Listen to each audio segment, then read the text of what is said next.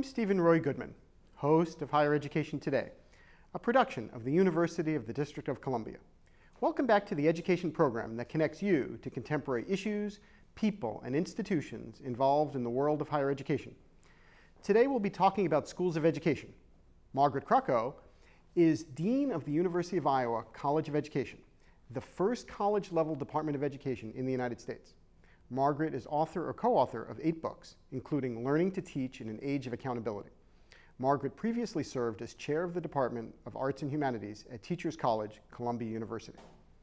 Richard Vedder is Distinguished Professor of Economics at Ohio University and Director of the Center for College Affordability and Productivity. Rich is author or co-author of 6 books, including Going Broke by Degree, Why College Costs Too Much.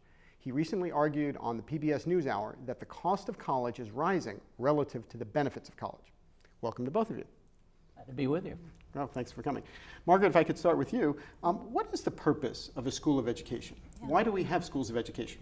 Colleges of education have developed historically to prepare professionals to work in education, and education needs to be understood in all of its manifestations. I think when people think about colleges of education, they focus on the preparation of teachers, but in fact we do much more than preparing teachers. We prepare leaders, we prepare principals and superintendents, we prepare individuals who work in counseling psychology, we prepare people who will focus on education sometimes in the workforce, in healthcare settings. So there are a range of things. Every university does it somewhat differently in terms of how those are organized, but colleges of education really want to give the proper understanding and depth to what we would expect of those who are moving into a profession. And so I'd say that's why we've evolved towards colleges of education, schools of education, to get at the depth that's needed for this profession. And Rich, do you think we should have more schools of education, fewer schools of education? Do you have an opinion on how they're developing? Yes, I do have an opinion. By the way, both my wife and my son both have doctorates from schools of education, so I have nothing conceptually against schools of education. I think that we need training in the kinds of things that schools of education do. The issue is one of perspective and proportionality, and I am increasingly of the opinion that certainly undergraduate education should be in subject matter material mainly, and secondarily in what might be called pedagogical preparation. Maybe at the graduate level there is rooms for some schools of education. If my recommendation were followed, that is to say if I were czar, which I thank God I'm not, for a lot of people would agree, I think we would cut down substantially on schools of education in the United States. If I might jump in there, I think this is an area in which I would agree with what Richard has just said, and I would venture to say many people working in colleges of education also believe that there are too many colleges of education and that we have to focus on those that do an excellent job. I think most of us also believe that subject matter knowledge needs to be a key focus, not an exclusive one. But for example, at the University of Iowa, our students all major in the College of Liberal Arts and Sciences as they work their way towards certification. So I think that there is actually a growing consensus among many of those of us who lead colleges of education that there is some change that's needed in that regard. Well, you mentioned schools that aren't excellent. I mean, what's going to happen? Is an education dean going to say, well, we're not excellent? I mean, how are we going to determine who's excellent and who's not? Yeah, well, I think that that's a very good question, and it's one that some of the accrediting agencies are trying to come to terms with. I know that in the federal government there's some consideration around this. Arnie Duncan spoke at Teachers College, for example, when I was on the faculty there, and made it very clear that in his view there needs to be some winnowing of colleges of education. You're right, no college of education dean is going to put themselves out of business unilaterally. So I think as a society in higher ed, we have to think about what are the standards that need to be non-negotiable in terms of the training of those for careers in the profession of education, and insist that those criteria are widely followed and respected, and that may produce some change. But do we make Rich Vedder the czar of that? And do we have Rich be the person who determines whether or not we close college of education X or Y? Mm-hmm. How do we do that? Yeah. Well, I mean, one of the interesting features of American education generally, whether we're talking K through 12 or higher ed, is that because we're situated in a democracy, these kinds of decisions have always been as a result of discussions among various sectors. And if you're in a public university, obviously you're working hand in glove with the state about what they require of future teachers. So I think it is absolutely necessary that there be professional expertise, that there's research brought to bear about what works and doesn't work, and various groups in the federal government and at the state level and in universities are trying to build that body of knowledge. But I do think ultimately it will have to be a conversation among various sectors to make those determinations. I'm in a shocking position where I'm agreeing with most of what a dean of a college of education says, which is a very rare. Be careful, this is on the record. Yeah. However, just for the sake of a little diversity of discussion, I quite agree that in a pluralistic democracy, it takes multiple forces, multiple different peoples and groups to make assessments about public policy. And having schools of education is ultimately an issue, mostly of public policy, even though a few of the schools, some great ones, including Teachers College, are private, or the University of Pennsylvania. But at the same time, having said that, looking at some of the organizations that actually do a lot of this stuff today, some of the accreditation agencies. There's a group called NCATE. I don't have any idea what it stands for. Margaret does, I'm sure. That I think for the most part has over the years flubbed their responsibilities with respect to inculcating quality control into the area. Having said that, I would say the same thing could be said of many other accrediting agencies in other areas besides education. But the accreditation process is not working as it should. Well, but how should we train? Let's follow up on your reasoning there, Rich. I mean, if the accrediting is not working, and we have schools of education that aren't working, how should we deal with teachers in those places? Perhaps, and we might need teachers in those places. Perhaps they're rural areas. Perhaps they're places where a lot of people aren't going to respond to the market forces. How do we get teachers there, and how do we know that the teachers are competent? I don't know that we have a serious problem, teacher short. And I live in a rural area where there are different kinds of problems than you have in urban areas, and our nation is diverse, and so the teacher shortage versus surplus problem varies dramatically across the country.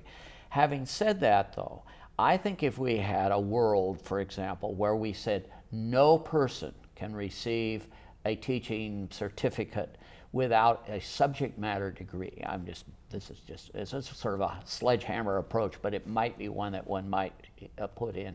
And I could see that happening within a few years in our country. If that were to happen, would there be a problem of getting teachers in other areas? I don't think so. I really don't think so. And I also think colleges are entrepreneurial enough that they would rise quickly to the challenge and offer, in some cases, some graduate work or supplementary work that fulfill some of the things that are legitimate functions of colleges of education, perhaps at the graduate level, or as a short course stuff in the summers and so forth that would turn English majors into teachers or whatever it might be. Yeah. One thing I would add to that is that, we know that there are certain areas where there is an oversupply of teachers. Elementary education majors or elementary education teachers, we have more than we need in a sense, but of course one always wants to say that what we need are excellent elementary teachers. We need excellent English teachers. The field that I taught in social studies, we have an oversupply there as well. But there are certain areas, math and science in particular, where there is a distinct huge shortage of teachers, whether in urban areas or in rural areas. And as I think Richard's pointing out, some of this is the distribution of teachers nationwide. It is very hard to get teachers to teach in the rural areas. It's not so hard sometimes to get them to teach in the urban areas, but to have them stay teaching in the urban areas is a huge problem. So I think we have to be creative as institutions of higher education, the states, the federal government, in how to incentivize individuals to come out of math and science careers, perhaps, and go into teaching those areas. I mean, one of the things that we know that speaks to this issue of the kind of major that someone preparing to teach takes is that deep subject matter knowledge will contribute very much. You know, a certain percentage of the difference in terms of how your students perform is encapsulated by that deep subject matter knowledge. It's necessary, but it's not sufficient. And we know that having what we call in the trade pedagogical content knowledge, understanding how to take the concepts of science and teach them effectively so that students learn, knowing what misconceptions students bring to the classroom so that as a teacher I can head them off at the pass, if you will, through the pedagogical approaches that I select to teach that material. All of that speaks to the need not just to have subject matter knowledge, but to understand what to do with that so that there's the effective transmission and engagement of students with a subject area. May I jump in here a little bit? I agree. I agree with what Margaret said generally, but there is, and she used the word incentivize. There are a lot of problems in higher ed that are no faults whatsoever of the colleges of education that prevent a lot of this from happening.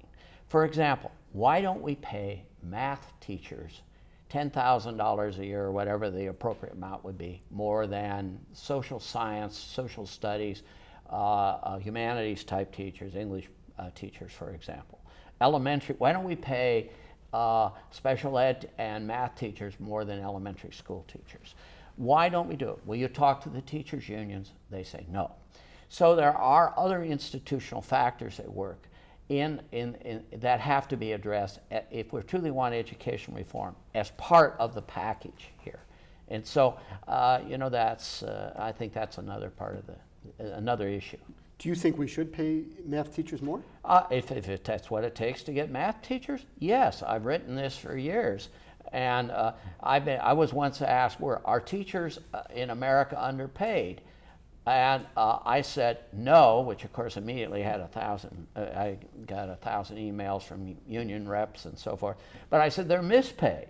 Some of them are underpaid. Some of them are doing heroic work. And this is quite aside from the issue of merit. This is quite aside from the issue of good versus bad. This issue does not enter into the education equation in America. It's shameful. It relates to what the college's education does, but it's also independent of it. I would just add to that that the state of Iowa has just introduced a new teacher pay proposal. We're not quite sure if that, where that's going to land, but there's a lot of interesting reform that's going on education-wise in the state of Iowa. And so the proposal that's on the table would move away from the classic career ladder pay scheme and look at areas of expertise, how you document that, how you determine who a master teacher is. All of that can be problematic from a measurement standpoint. But I think that there are some state-by-state experiments, some innovations that are going on to address some of these issues. Well, and speaking of those issues, what about issues of accrediting a math teacher? Are there alternative ways of perhaps accrediting who can teach math? Yeah, we've, again, in the state of Iowa, there has been an initiative around this over the last several years of an alternative path to accreditation that the University of Northern Iowa, Iowa State, and the University of Iowa all collaborated on, which I think is a nice model in and of itself, but with the idea of bringing more STEM teachers in particular into the pipeline in Iowa.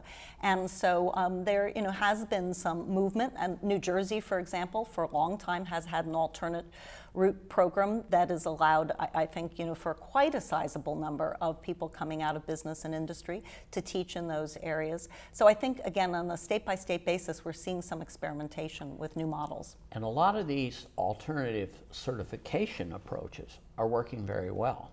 I'm not saying they are all working well, and it obviously varies from individual to individual. personal experience, if I may. My own son, who graduated with a 2 master's degree, Phi Beta Kappa, as well as a bachelor's degree.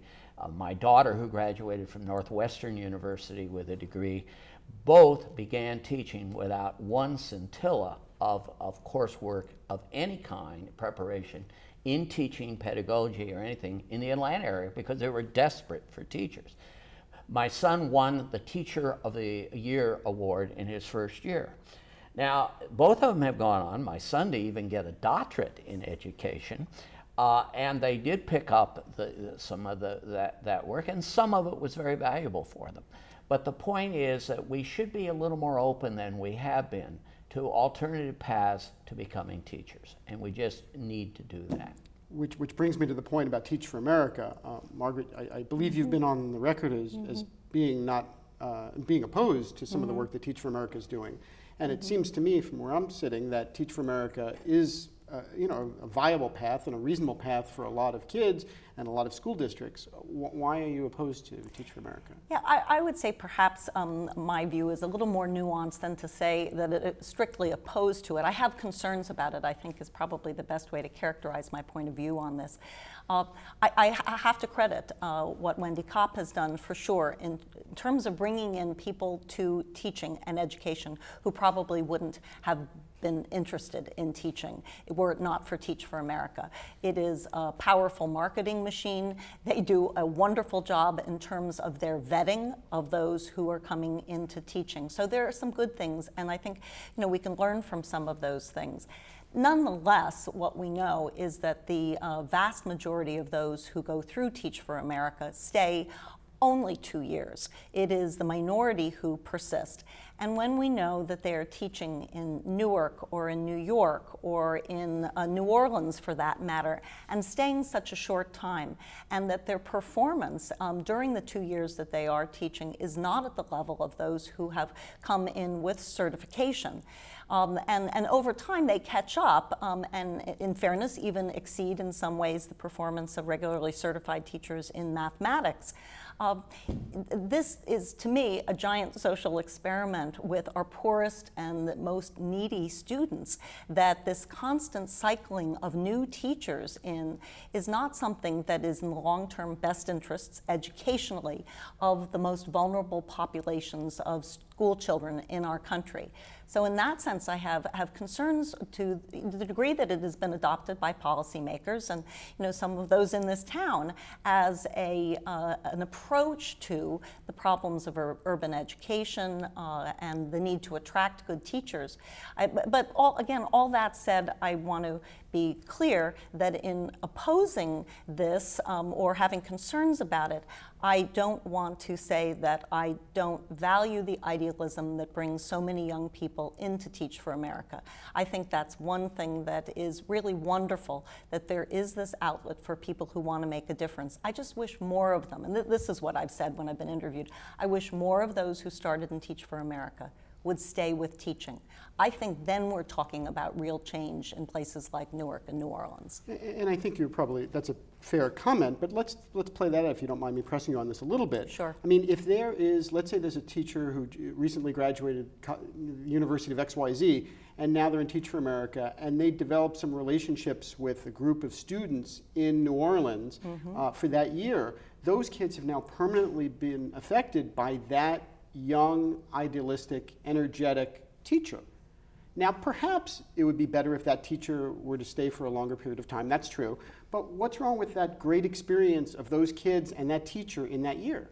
No, there's nothing wrong with it, but when you're saying that if the option, as happened in New Orleans, where the idea was to go with Teach for America recruits as opposed to bringing in certified teachers, it's not that anything that the TFA recruit is doing is bad or harmful in a sense, although again we know that it's the comparison with what might have been had that student had a certified teacher in those 2 years. So it's not the difference between bad and good, it's the difference perhaps between good and better. And I want to see that the students that need these kinds of strong educational experiences get it consistently in the absolutely optimal way.